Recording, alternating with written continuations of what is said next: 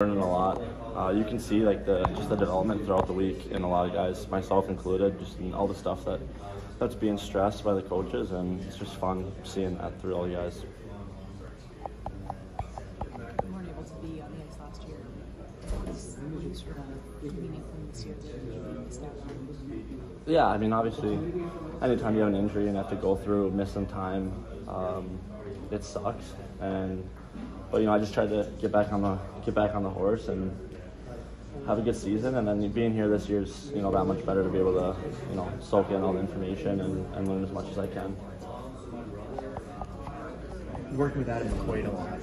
What's he kind of taught you? What are you learning from him? Just things new in your game.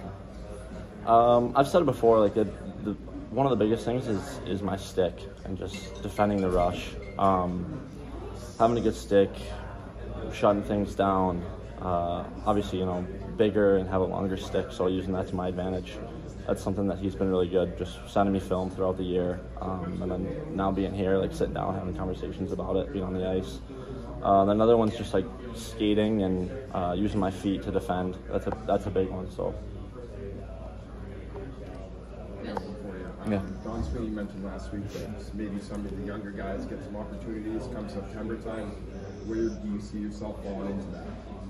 Yeah, I mean, probably consider myself one of the younger guys, so hopefully get some opportunity when the time comes. But right now, just trying to work hard every day, so when the time does come, I can seize that and make a push, like I said, to be in Boston this year.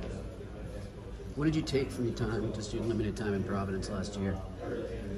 Just learning like the pro game was so beneficial for me. Like being around all those guys and seeing how they operate was unbelievable.